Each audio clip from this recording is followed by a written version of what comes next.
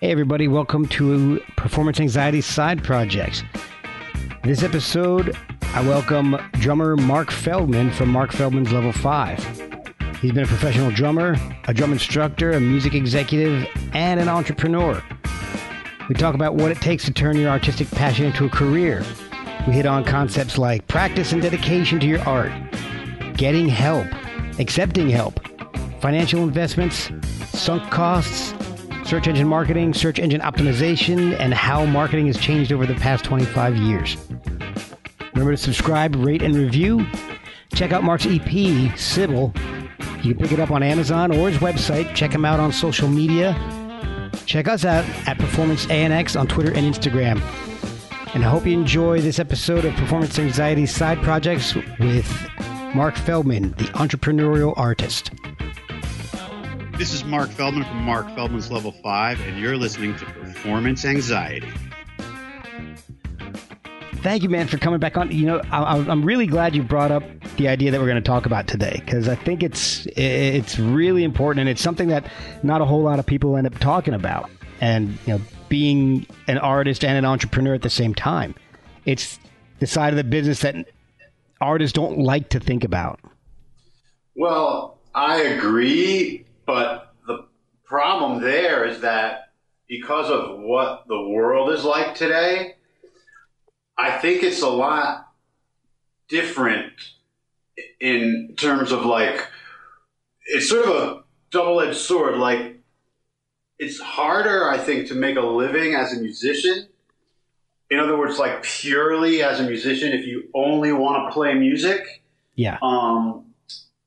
But it's easier in some ways to make money in general. And it's actually, you know, there's a lot of things going on in the internet and social media that allow you to, if you know what you're doing or if you've studied it enough, you can build an audience for yourself, your band, or your business. So they're all really interrelated.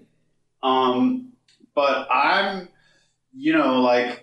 I didn't think it through when I quit my corporate job. I just was like, I can't do this anymore. Right. But I had enough business knowledge that I was able to create a business, and I'm working on a second one now. So, and it wouldn't be possible if it wasn't for technology. Okay. All right, so let's start from the beginning here. So you were in the corporate side of the music industry for several years. Yeah, I was a professional drummer first. Right. And then I freaked out and like my band got dropped. I think we might have talked about this a little bit when we first talked. Yeah, on the episode we did a couple of months ago. Yeah, so I had this band. I thought my life, everything was going to be like, I thought I was going to be a rock star as soon as this band I was in got signed to A&M Records. Right. And it certainly seemed that way. We went to John Mellencamp's studio to record, and the record company was, you know, a big label, A&M, and the people who were getting signed while we were there were like Blues Traveler and Soundgarden, and right. You know, Sting was on the label, and we're like, oh, this is sweet. We hit the big time, right? You know, and then we got dropped like a cold stone or a hot potato or however. It was just like over, like bam, like that, boom, it was over. So, you know, it doesn't work like that anymore. It could have easily been the other way. We could have been a huge band, and we wouldn't even maybe have this conversation now. I don't know. Right. But so then I freaked out. I'm like, oh, I'm not making any money. So how do I make money? I don't want to be a fucking bartender for the rest of my life. Exactly. I mean, not that there's anything wrong with being a bartender. I mean, no disrespect to anyone who works in restaurants. Right. But it's a hard road, and I wasn't so comfortable with that. So I went and got an MBA. And then I got a job at Sony Music, and I worked at Sony Music for like 12 years. Right. And then I decided I hated it there because the internet ruined that business. And I'm being facetious because obviously the business is still strong. It's just a different business now. But at the time I was there, it hadn't been figured out, and the people were getting fired all the time. And I wasn't getting fired, which in a way was good. But on the other hand, every time a shit ton of people got fired and I didn't get fired, I just had more weight on my shoulders. Right. That makes sense. It started to suck. Yeah. It went from being a dream to a nightmare almost. Right. And it was a dream. At first, it was a cool job for a pretty good amount of time. You know, I was at Columbia Records and Legacy, the reissue label. Yeah. Like, you know, I got to meet and work with, like, you know, big artists, like legendary artists. Like I worked with Patti Smith. I worked with Patti Smythe. Oh, man. I might be the only person who worked with Patti Smith and Patti Smythe. I worked with Bob Dylan and Pink Floyd and, like, you know, the estate of Janis Joplin, and I worked with Santana. I used to go to Art Garfunkel's apartment to, like, work on the box set. Oh, wow. Like, you know, it was crazy good in a lot of ways. Yeah, that does sound like a dream job. It was awesome until it wasn't. And then it was misery. Okay. So then you decided to get out of the corporate world and go back to drumming. Right. And you've been able to establish your a living drumming, but in a variety of different ways now. So let's talk about what you've done since you left and how you've managed to make a living. And you don't live in the cheapest of areas either. So, you know, you've got to make a decent amount of income to live in New York. So you're doing something right. And I want to know more about what you're doing right. Okay. I'd love to tell you. So the first thing is I wanted to be a drummer. I knew in my heart that being a drummer was really sort of who I am. So I saved money. I think this is important to note that if you're going to start a business, it's a lot of the people who like preach, get rich books and stuff like that, they kind of ignore like that you actually need money to start, you know? Yes. Like, so I had saved money and I had money from that job.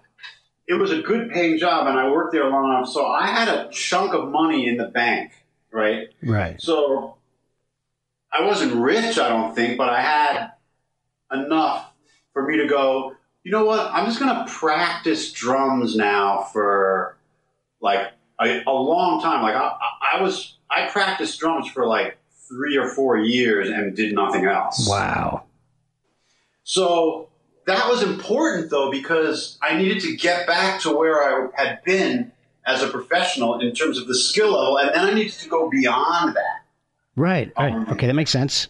So I wanted to be competitive in the business. So that's issue number one is if you're going to be a professional musician or you're going to be any sort of artist and you're going to make a living, you have to become really, really good at it. So you have to figure out a way for you to be able to spend the appropriate amount of time practicing your craft so that you get to a level at it where people will pay you to do it, or maybe people will pay you to teach them to do it. Okay. You know? And those are kind of the two places where I generate revenue is from me getting paid to play for other people or for my band or for me to teach people or have businesses that teach people my skill. Okay. And is this something that you wanted to do even while you were in the corporate world? Is it an idea that grew, or was it something that kind of struck you when you were having frustrations at the end of your time? I mean, in terms of the business stuff? And, yeah, in terms of thinking about getting back to drumming as a career and a business. Yeah. The thing is that if I had my druthers, I wouldn't have done, if I'm going to be really honest about what makes me happy in terms of how I spend my time. If money were no object, I would just play drums all the time. I wouldn't deal with any of this other shit. You're right. You know?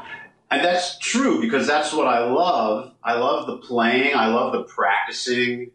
I love the performing. I love the recording. So the truth is that I do like the business part of it. You know, I've grown to like it. It excites me to be able to create a business that, you know, like while I was here today, before you and I got on the phone together, sometimes when my phone gives some ding or buzz or alert, I look at it and it's money coming in to me from Bang the Drum School, the business that's now generating a lot of income for me. So that's a pretty exciting thing that money just comes to you and you look at your phone and go, oh, cool, I just made $600. Yeah, that's exciting. So, and I'm not saying that to like be arrogant but you know, it's exciting to figure out a way that you can make that happen. Yeah. And not work for someone else. Yeah, exactly. I mean, if I could get money every time my phone dinged, I'd be thrilled too. Well, unfortunately, it's not every time. A lot of times it's some guy from a pharmacy calling me from India going, Mr. Feldman, you would like to buy Viagra? Yeah. And I'm like, what? Shut up. And I have to hang up on it. So that's like 4 or 5 times out of 6. That's the call I get. Right. But the 6th time, someone's giving me money. I'll still take that. Yeah. Usually when I get a phone call, that's the same thing. I'm sending money away. That happens too, unfortunately. Yeah. I get more of those than money coming in. But yeah.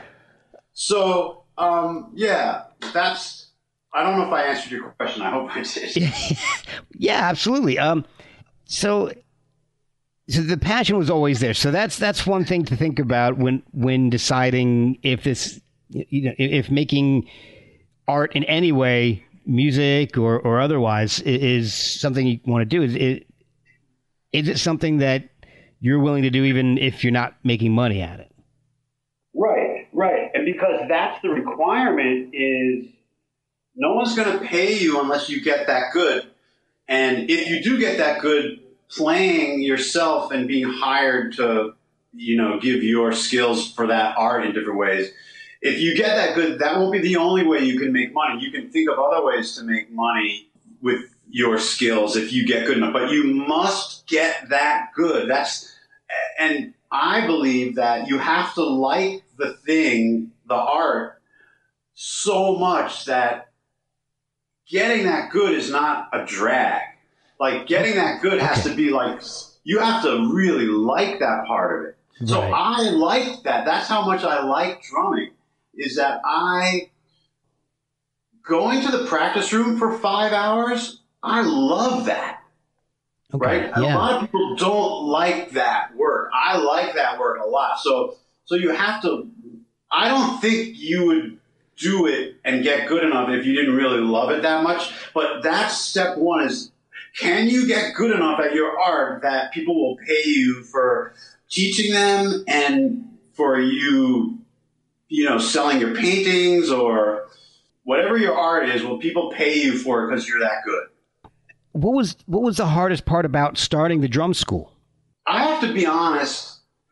It wasn't the hard thing about it was the actual work. I didn't struggle about that much with how to do it. Okay.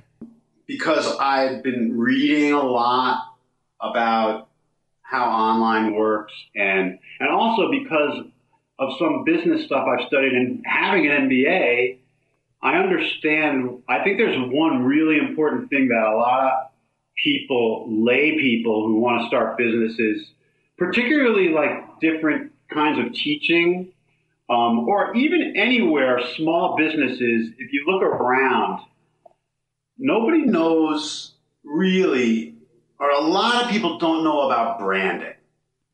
And branding is a key thing. And I think that's the main reason why Bang the Drum School, my business, kind of rose above all the other drum teachers in New York City.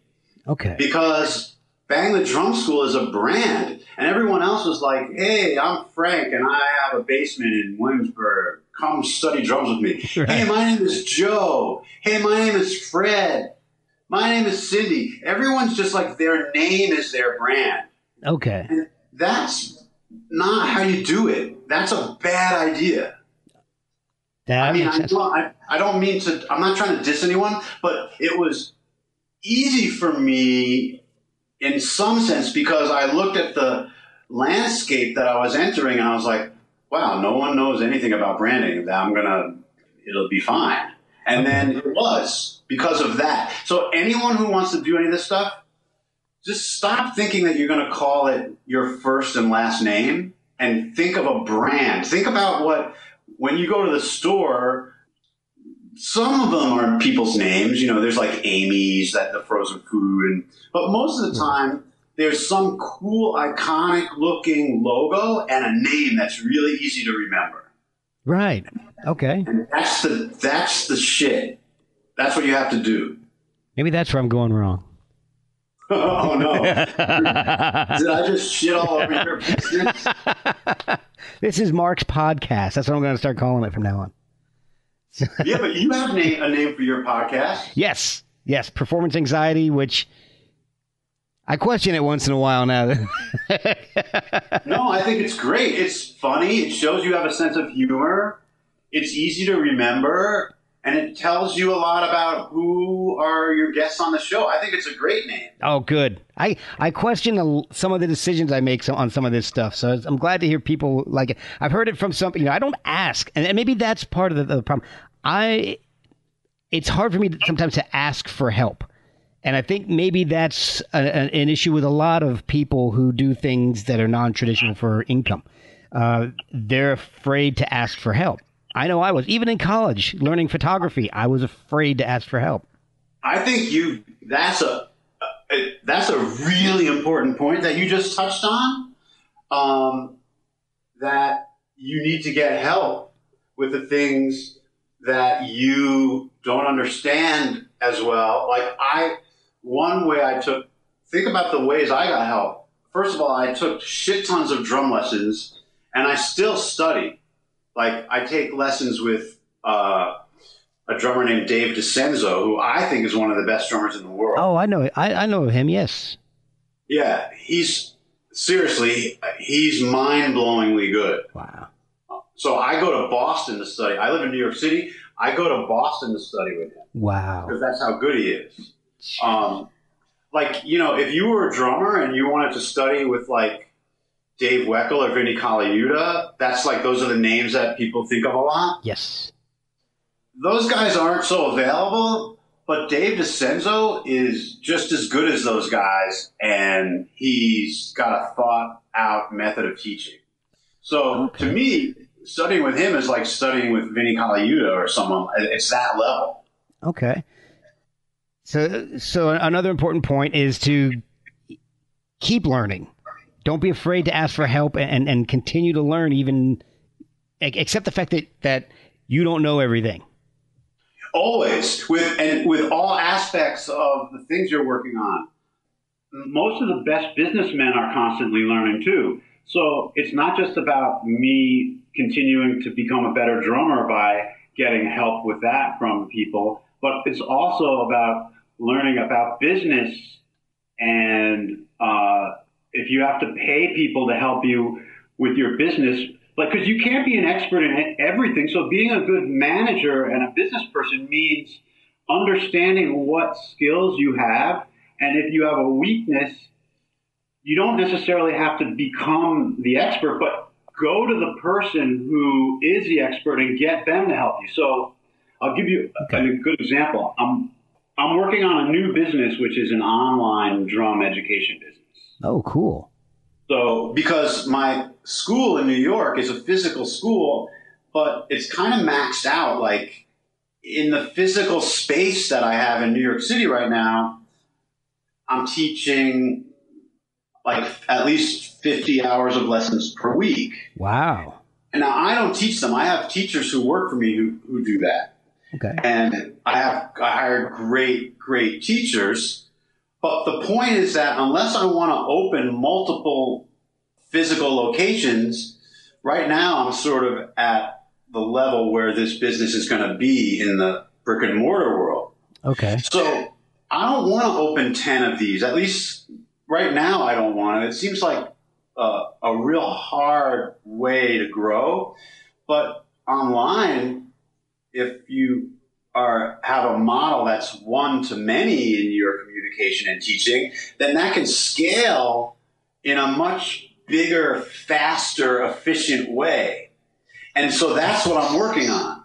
Okay. So the example of me getting help is if you know anything about the music education market online, you might think I'm a fucking idiot because it's very crowded. Right? Yeah, I'm sure. So, but the thing is, I recognize that, but I still thought I had something to offer. So, but what I needed was how to differentiate myself to enter the market in a way that would give me a good chance of success. See, this is exactly what I need to know about for specifically things like this podcast, how to differentiate myself, separate myself from the literally million other podcasts out there. Right. Interesting. So I don't know that much about the world that you're living in with that. Right. But I'm sure you know a lot about it. But my answer to the issue, which I'm facing the same issue that you're facing. So what I did was I went to these consultants who I think they're the best consultants, like the top-notch, top-level consultants on branding and positioning of a brand within a market. Okay. That exists. Like the guy who I went to wrote the book called Positioning in the 70s with his partner.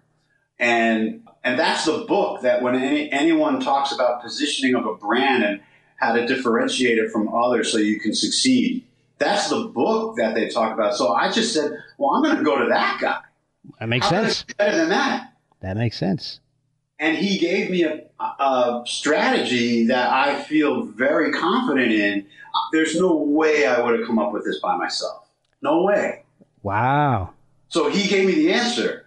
Now, it costs serious money. Yeah. I mean, it's not cheap to do that, but I think it's going to pay back because if my business goes the way I hope it goes, it could very well make me wealthy. I believe. So anyway, so that's a good example. You hit the nail on the head when you said seek help. It's really important to seek help either in anything that you're developing, either in business or as an artist. And that's, it's not easy to do all the time. So whether it's fear or pride, it's something, for me, it's a little bit of both. And I've always been real hard on myself. Like, even when I'm trying to learn something new, I've always been the person that thinks I should already know it. Right. And I've got to get over that. You can learn a lot on your own by reading and studying and stuff like that, for sure. But sometimes you just got to go, man, that's not my thing. I got to hire someone to do that. Yeah. And especially these days with everything changing, traditional methods don't always work with newer markets. Totally. Yeah, I think that's key, is to recognize if you don't understand something, get help. I guess the hardest part is to recognize what the issues are. Like, what are the things that you need to have together and working properly, and knowing, well, X, Y, and Z, I know X, I don't know Y and Z. But so you have to be able to determine what are the factors. And I think you made an interesting point when you were talking about hiring somebody to help you with the online part, because you're investing in it now. So now, now there's a serious there's something serious there. You know, it was your art. And let's say, for example, you hadn't even started your drum school. Now you've got a financial investment in it because you had somebody help you determine this. So now you've got to get good, you know, make sure you keep your skills at a high level. But now there's even more than the love of the art. Now there's a financial interest at stake because you've invested time and money in having somebody help you out. Yeah, there's an investment there, and in a way, yeah, I guess it makes it serious. Yeah. I guess that's kind of my long-winded way of saying that. Yeah, so once you invest money in it, that being said, you know, there is a concept called sunk cost, which means that even if something is serious, like say I invested, you know, I don't know, say I invested $50,000 in my business or something. Okay. And I found out by testing or by releasing it that I screwed up and the idea sucked or my execution was wrong. And so then there's the idea that, some people would be like, well, I spent this much money. I'm going to keep putting money in until it works. That's sometimes fallacious thinking because putting good money in after bad, that money that I invested originally that got me to a bad position in my business, that money's gone. Yeah. So you actually shouldn't use the number that you invested as a reason to continue. If you lost that money because you made a bad decision or you were wrong about the business, that doesn't mean you should keep investing. You have to let go of that. Okay. That's a good point. That's a very good point. The business world has changed a lot, and you know you've seen it on both ends. You know, you've as the artist and as the executive, but you've also seen it the way it used to be and the way it is now. What's the biggest difference in the way artists have gone about things in the past to the way they have now? What I guess what I'm saying is, what are the opportunities with digital marketing and what is a good way of marketing that maybe wasn't there or wasn't available to people 20 years ago? Well, I mean, I think you know the answer. The answer is that the existence of this of the internet and social media and how much we can do with it now, that you can easily, you know, share video and music, and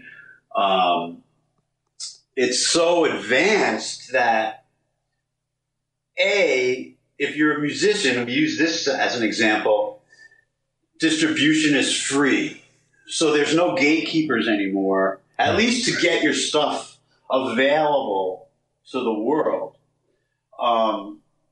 But that's a double-edged sword, clearly, because now the output of music into the world is so much greater than it used to be. Yes.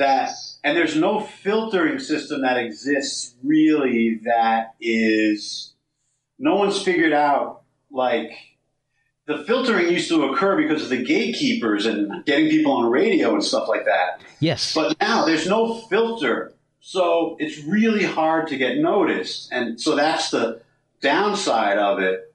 But I still think it's a better situation because you don't have to, you can definitely get your stuff out there, and then you just have to learn how to use the tools that digital marketing and the internet and social media makes available to you in order to either make money in a business or get fans for your band or for you as an artist, or, you know, understand how the search engines work, because honestly, the search engines are kind of how my brick and mortar business, that's kind of the biggest reason that it's successful, is because people find me on Google. Right. So you have to figure those things out, and they're all totally doable. The information is out there to figure it out. It's not really a mystery, but people make it seem like it's a mystery. But you just gotta learn what the steps are to make your websites easily searchable on Google, so that whatever your business is, what would people search for to find your business, right? Mm-hmm. Right. And then you have to make sure that if your business is a regional business, then you have to make sure that if someone searches for the proper terms in that region, that you come up very high on the list. And then you have to make sure that your website doesn't suck. Yeah. And then you have to make sure that you're good at communicating so that people will buy from you. And then you have to make sure that the product is good so that people will come back and talk about how good you are. So you're talking about adding like search engine marketing, search engine optimization to your skills, to like your drumming skills, and all. Is that something that it's worth investing in, having somebody help you out with, or is that something that artists can do on their own just as easily? I think both. I think in the beginning, I just read some books on it, and then I started doing what the book said. Okay. And it worked, actually. Oh, so that's good. So, yeah, it actually worked. Holy shit, I read something, it worked. So my friends make fun of me, like my nickname in high school was Pointy Head. That's an awkward nickname. It was one of my nicknames. Okay. Some of them can't be repeated on air. But because I was I studied hard and stuff like that. I had a couple of friends who used to call me Pointy Head. But I think that's cool now. You know how the nerds actually take over now. Oh yeah. Yep. So that my pointy headedness got me so that when you search for Drum Lessons NYC on Google, I usually come up number 1, Bang the Drum School. Okay. And then that's why money comes into my phone when I'm not looking, because of that. So those things are important, but guess what? That could have never happened 20 years ago. Exactly. So that's magic, in my opinion, the fact that this stuff exists and you can, you have to do everything by mail before. You'd have to put ads in some newspaper and there was other physical ways that these things happen, but there was a way to make money by doing this kind of stuff, but not like the way it happens now. No way. I've got a question for you. Let's say let's just take one generic band, okay? Things have changed in the industry. Now, 20, 30 years ago, to make money as musicians, they would have to get signed and get a record deal. And that's hard work. That's not easy to do. Otherwise, it would be like it is now, where everybody's making music. So now that's gone, and like you said, the gatekeepers are gone. There is such an influx of music into the world, done by so many different people. Some great, some not so great. Is it harder for a decent artist to get a record contract back then, or to get noticed with so much out there now? Wow, that's a pretty interesting question. It might be similar. Okay. That would make sense. Yeah, I think it might be similar, different scenarios resulting in a similar difficulty in getting noticed. Yeah. But in both instances, I think the quality of the product still has to be really good. And I think that one of the reasons why so much of the stuff that's out there now, there's a glut of material, honestly, 95% of it is shit. Yes. And I know that sounds horrible, mean, but I believe that's the reality of it, Yeah. have a friend ask you to go see a band, like some buddy of yours, don't you kind of go like, oh man, I don't know if I want to go see you, because you don't know if they're any good, and you assume that they suck. It depends on my friend, which friend's asking me, but yeah. Right. Except your friends who are maybe professional musicians or whatever. Yeah. So, like, that's the example of, so you have to be at a level, a record company ready level, and then, even then, it doesn't matter, because then you still have to figure out how to get noticed, and all the old ways of doing it don't work anymore.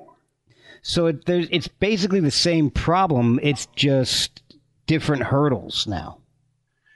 It's different hurdles, but I think the difference is that it's better now because you have control. Okay. So before, you had no control. The best thing you could do was either meet the right people who create a network that would get you towards the record company people, so that you could get in front of the proper people at the record company and then possibly get a record deal. But then your control was almost non-existent. Like, you could get dropped, the guy who signed you at the record company might get another job, and then everything would fall apart. Right. You've got no champion at the label.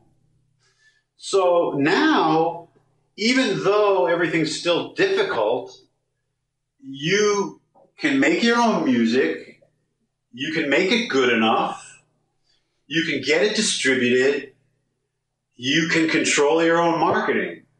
And if you're smart enough about all of those things, you can develop a fan base and you can ultimately make money. So even though it's still maybe just as difficult, it may be a better atmosphere for the musicians, or artists, basically. It totally is, because you don't have to rely on anyone. It's not easy, because this is where I think musicians maybe get frustrated, because they're like, oh man, I don't want to learn all that shit. Yeah. Oh, I gotta learn how internet works, and like, I don't want to do marketing and branding. And, well, okay, don't do it, but then nothing's gonna happen. So you gotta suck it up and realize that the new situation we're in requires that you get good at the business. Otherwise, you're doomed. That's a good point. That I think that may be the most important point of this episode, is that you got to expand your skills to something beyond your art, to marketing it, because no one else is going to do it for you anymore. Yeah. If you hang on to that dream of like, oh man, I'm gonna just keep playing gigs, and then at one gig some dude's gonna be there who's gonna like go, yeah, I'm gonna sign you and make you famous. And if you use that as your model, you're screwed. Then you should just, I don't know, man, go to law school or McDonald's. Get jobs at McDonald's, or, because like, I know I'm being a jerk about it, but I'm just trying to be realistic. You can't think that way anymore, or nothing will happen. Yeah. Well, the world's changed. The markets have changed. Everything is different than it used to be. And you can't approach it the way it was done even 10, 15 years ago. No way. So what was the one, if there's one thing you could change about being an entrepreneur in this, from starting your drum school to drumming, is there any failure that you would like to have a second shot at, or something that you've learned that you would do differently? Well, that's an interesting question. I try to make those. I feel like if I could go back in time, and if I had that kind of view of the future, the only thing I would have done differently is I might have skipped the brick and mortar and gone directly to the online world. Okay. Now, I'm hesitating even in saying that because that makes it sound like I don't like that business, but I really do like it. And there's that human contact and that one-to-one, which is important. Yeah, exactly. But you know, a brick and mortar building, especially in an area like New York, can be limiting.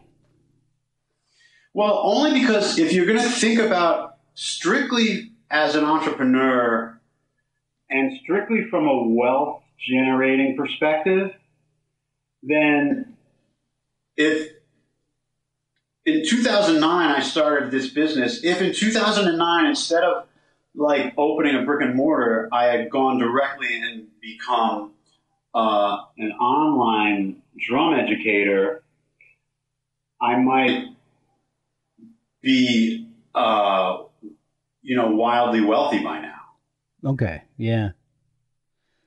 So but I still like, how things have a way of going at their own pace, and the story gets told, and I wouldn't be able to do this online business now if I hadn't taught and seen and overseen the teaching for 10 years like I did.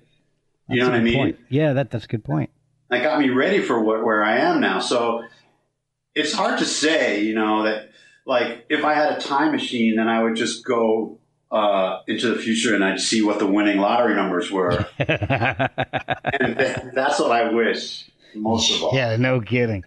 Man, well, look, I've learned a ton, and it's kind of made me rethink some of the things that I'm doing and realize that I've got some studying to do while I continue to do this show.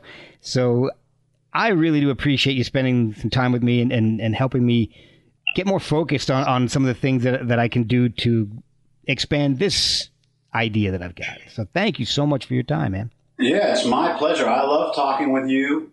No one else will listen to all of my nonsense. So I appreciate you, having me on the show as I did last time. I thank you. Oh, well, it's my pleasure. And total disclosure for everybody listening, this was your idea. I asked you to come back on and see if there's anything else you want to talk about. And you came up with this idea. And as soon as I saw your email, I said, let's schedule it immediately. Let's do this because this is a great idea. And it's something that can help me out. And I'm hoping it can help out other artists that listen to the podcast. So for all of us, thank you. Sure. Thank you. I really appreciate it, buddy.